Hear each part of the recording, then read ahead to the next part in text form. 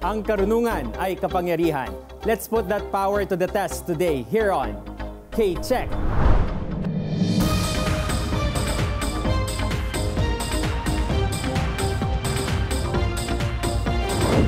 Hello everyone, I am Jules Giang with another season of teaching and learning here on KCHECK.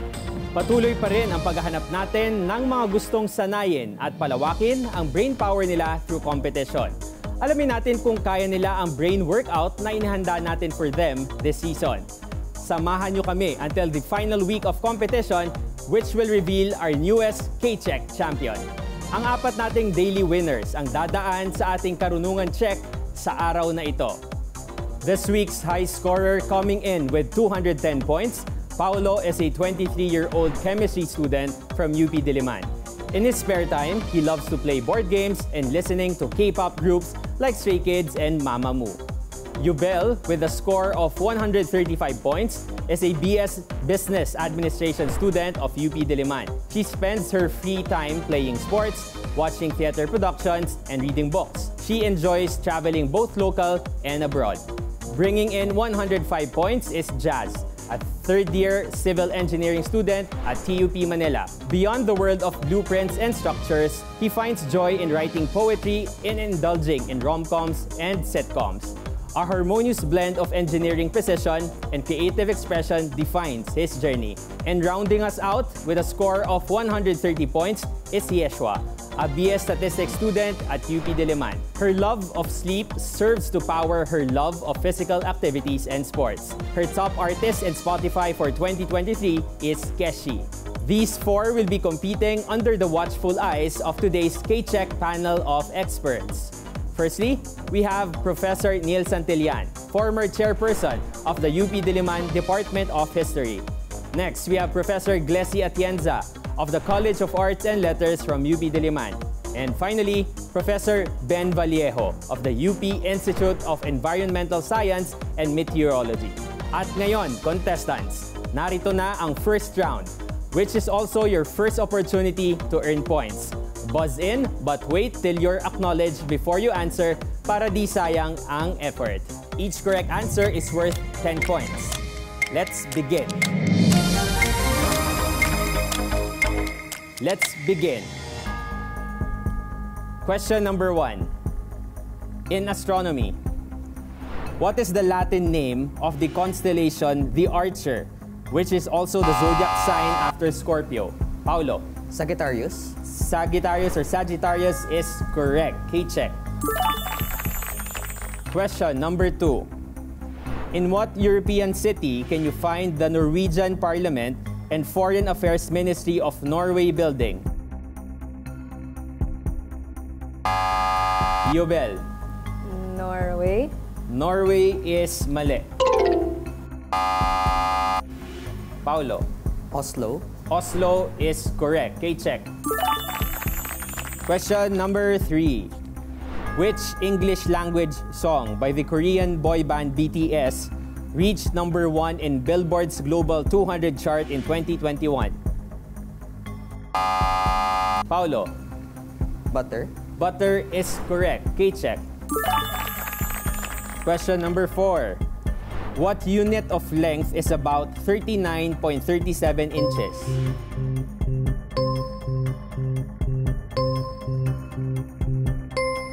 The correct answer is meter. Question number 5. What is the common name of frozen carbon dioxide which is used for temporary refrigeration? Paulo. Dry ice. Dry ice is correct. KCHECK. Question number 6. What country's currency is officially called the renminbi?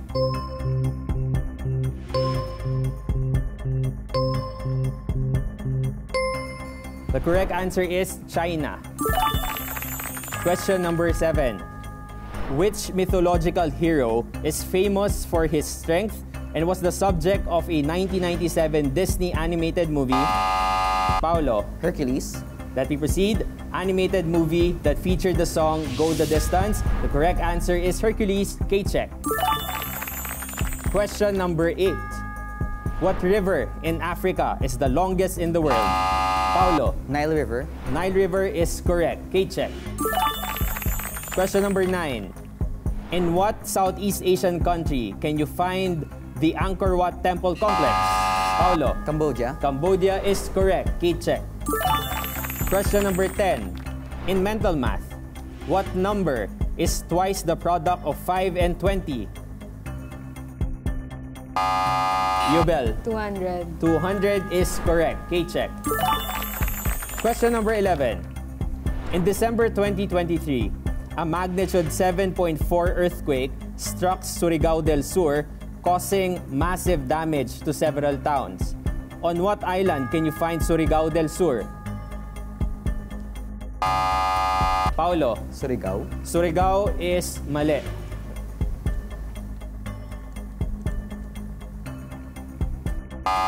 Yubel. Mindanao. Mindanao is correct. KCHECK. Last question for this round. Number 12. Which singer is the mother of Casey Concepcion? Jazz. Sharon Cuneta. Sharon Cuneta is correct. KCHECK. And that ends round number 1. Let's have a quick recap of their scores. We have Paolo with 70 points. Yubel with 20 points. Jazz with 10 points. And Yeshua kaya pang humabol sa mga susunod nating rounds. We're midway in the competition at susunod na ang round 2 sa pagbabalik ng KCHECK.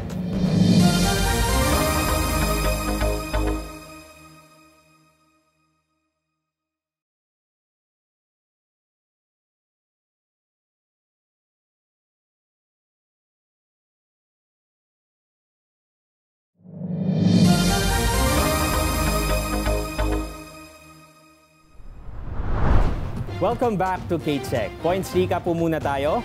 Paulo is leading with 70 points, followed by Yubel with 20 points, Jazz with 10 points, and Yeshua pwede pang humabol sa mga next rounds.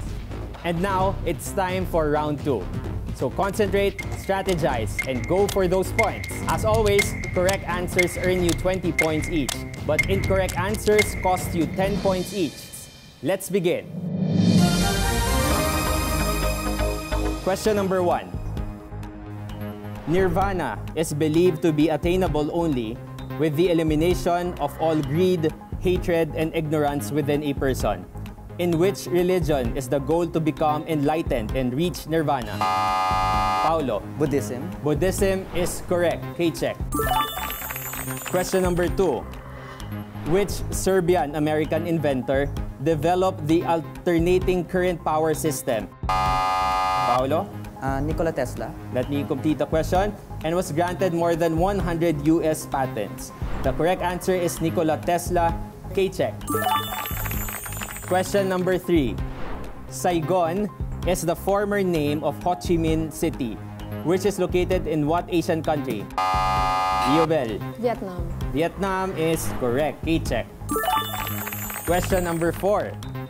What is the name of the accumulated waste of seabirds or bats that is used as fertilizer?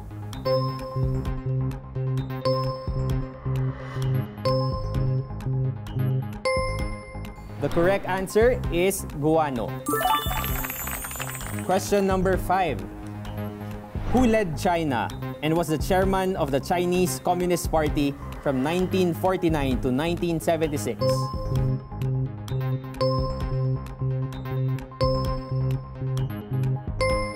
The correct answer is Mao Zedong. Question number 6. What team won the 2021 NBA championship? Yeshua. Lakers. Lakers is mali. Let me proceed with the question. What team won the 2021 NBA championship behind the great performance of Giannis Antetokounmpo? Yubel. Spurs. Spurs is mali.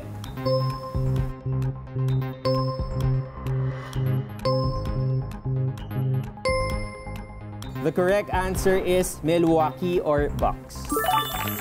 Question number 7.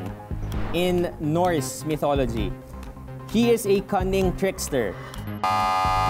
Paolo. Loki. Let me proceed with the question. He is a cunning trickster who had the ability to change his shape and sex. Who is this god of discord and mischief? The correct answer is Loki. KCHECK. Question number 8. What quiz show did Alex Trebek host from 1984? Paulo. Jeopardy. Let me proceed with the question. 1984 until he passed away in 2020. Jeopardy or Jeopardy is correct. KCHECK. Question number 9. What range in South America is the longest chain of mountains in the world and includes many of the highest peaks in the western and southern hemispheres?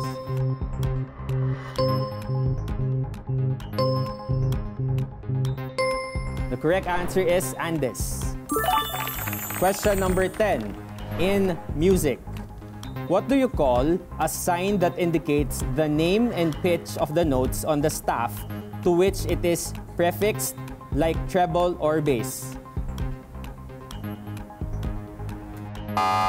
Yobel. Clef. Clef is correct. KCHECK.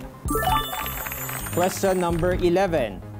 As of December 2023, the richest person in the world is the South African CEO of electric car company Tesla, worth an estimated $245 billion. Who is he? Yeshua. Elon Musk. Elon Musk is correct. KCHECK. Last question for this round, number 12. From the Greek words for loving and mankind, what do you call a person who gives money or gifts to charities? Paulo. Donor. Donor is mali. Anyone can steal. Yobel. Philanthropist. Philanthropist is correct. KCHECK. And that ends round 2. Let's do a points recap. Paulo is leading with 140 points, followed by Yubel with 70 points. Jazz and Yeshua have 10 points each. Our ultimate pagalingan round is up next, here on KCHECK.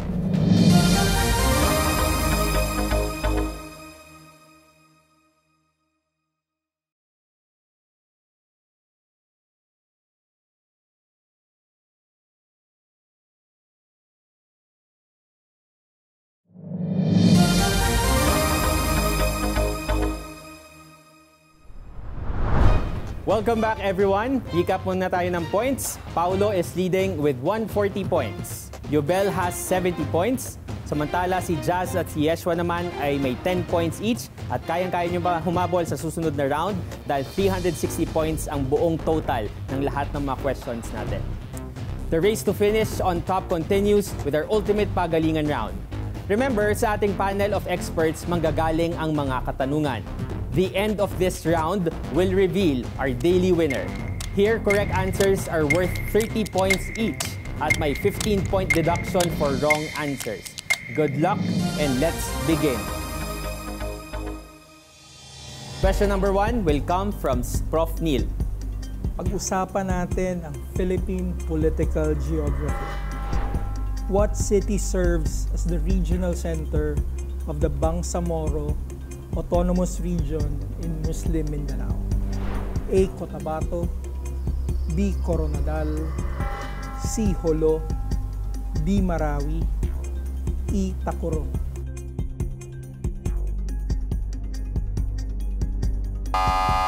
Yubel.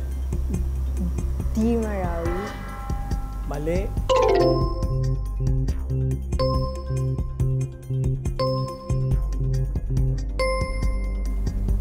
Bagamat ang lungsod na ito ay nasa Mindanao, ang lingua franca rito ay Tagalog. Ang tamang sagot ay letter A, Cotabato. Thank you. Prof. Leslie, go ahead. Usapang kwentuhan. Lola Basyang was popular as the children's favorite storyteller. Sino si Lola Basyang sa totoong buhay? A. Severino Reyes. Yobel. A. Severino Reyes. B. Howie Severino. C. Severino Montano. D. Severino Magdamag. and E. Severino Torres. The correct answer is A. Severino Reyes. K-check. Prof. Ben, next question please. Okay, this time on invertebrate zoology. The shedding of the shells of arthropods is scientifically called what? A. Molting. B. Metamorphosis. C. Ecdysis. D. Instar replacement. And E. Calcification. Yobel. A. Molting. Mali, not correct. Paolo. B. Metamorphosis. And also not correct.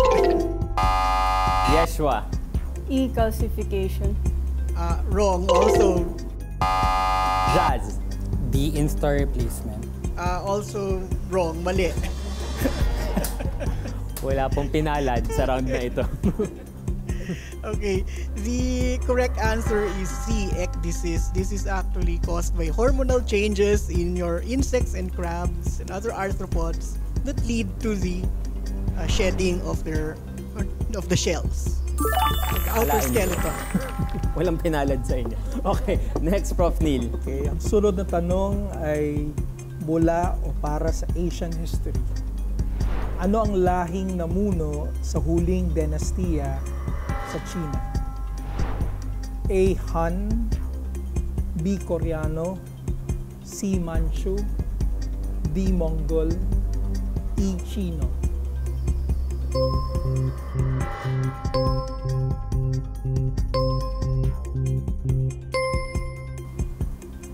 Ang revolusyon ni Sun Yat-sen ang nagpabagsak sa huling dinastiya ng China na pinumunuan ng lahing ito. Ang tamang sagot ay letter C, Manchu. Prof. Blessing. Okay, popular culture. Ano ang unang radio drama sa Pilipinas? Letter A, Gulong ng Palad. Letter B, Gulong ng Jeep. Letter C, Gulong ni Goryo. Letter D, Gulong-gulong. And E, Gulong ng Ikot. Yeshua. Letter A. Gulong ng Palad. The correct answer is Gulong ng Palad. Letter A, 1942 ito isinagawa. K-check. Thank you. Prof. Ben, go ahead. This time, we're going to deal with how hot and cold things are, okay? At what temperature are Celsius and Fahrenheit scales are equal? A. 0. B. 32. C. -40. D. 112. And E. 100. Yobel. B. 32. Mali, not correct. Yeshua. C. -40. That's correct, okay? The scales are equal at -40. So, K-check. Thank you. Prof. Neil, back to you. Southeast Asian history. Which of the following is a key feature of the Neolithic period in Southeast Asia? A. Ascendancy of patriarchal orientation. B. Building of tattoo ships and rajanates. C. Domestication of chickens and pigs. D. Emergence of farming communities focused on corn production. E. None of the above.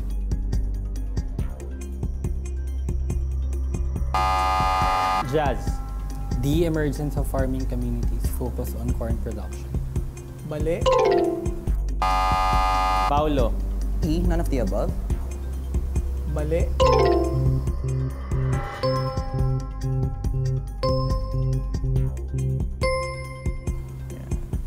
Bukod sa tamang sagot sa tanong na ito, ang paglitaw ng agrikultura ay isa pang katangian ng panahong Neolitiko sa TSA. Ang tamang sagot ay letter C, domestication of chickens and pigs. Thank you. Prof. Blessy, go ahead. Okay. Usapang music. Sino ang nag-compose ng sikat na kundiman na bituing marikit, nasaan kairog at mutya ng Pasig? Letter A, Nicanor Abelardo. Letter B, Nicanor Reyes. Letter C, Nicanor Tiongson. Letter D, Nicanor Sepulveda. And letter E, Nicanor Perlas. Paulo. A. Nicanor Abelardo. Ang tamang sagot ay A, Nicanor Abelardo. K-check. Prof. Ben, go ahead. Okay. What radioactive element did Madame Marie Curie discover? A. Sodium. B. Radon. C. Radium. Paulo. C. Radium. D. Uranium. And E. Plutonium. The correct answer is radium. So K-check. Now we're off to our last set of questions for this round. Prof. Neil, go ahead. Philippine political history. Ano ang tawag sa institusyon na gumagawa ng batas nung panahon ng diktadurang Marcos? A. Batasang Pambansa. B. Congress of the Philippines. C. Parliament. D. Philippine Assembly. E. Philippine Commission.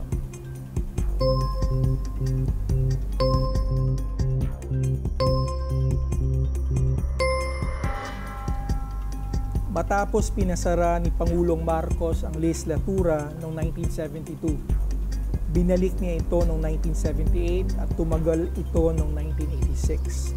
Ang tamang sagot ay letter A, Batasang Pambansa. Thank you. Prof. Leslie, go ahead. O, sige, usapang pagkain. Okay. Sino ang nag-imbento ng palayok oven at banana ketchup? Letter E, Maria Alonzo. Letter B, Maria Dizon. Letter C, Maria Orosa. Letter D, Maria Cafra. Letter E, Maria Herbosa. Paulo. C. Maria Orosa. Ang tamang sagot ay letter C, Maria Orosa. K-check. Off to our last question. Prof. Ben, go ahead. Okay, we probably experienced this at least once in our life, no? What is sphenopalatine ganglion neuralgia the scientific term for? A. Back pain. B. Headache. C. Brain freeze. D. Toothache. And E. Migraine. Yeshua. C. Brain freeze. That is correct. Okay? Sphenopalatine ganglioneuralgia is about brain freeze. The nerves are near the palate. And so, eating ice cream sends the pain to the brain. Okay, so K-check. Thank you so much. And that's it for KCHECK Ultimate Pagalingan. Congratulations to Paulo, our KCHECK weekly winner with 200 points. Congratulations. Congratulations. Okay, so we'll see Paulo again in the semifinals when he competes with our other weekly winners. Of course, thank you to Yubel, to Jazz, and to Yeshua for joining us, and to our panel of experts, Professor Neil, Professor Glessy, and Professor Ben. Once again, I am Jules Giang. Join us again on Monday for another KCHECK.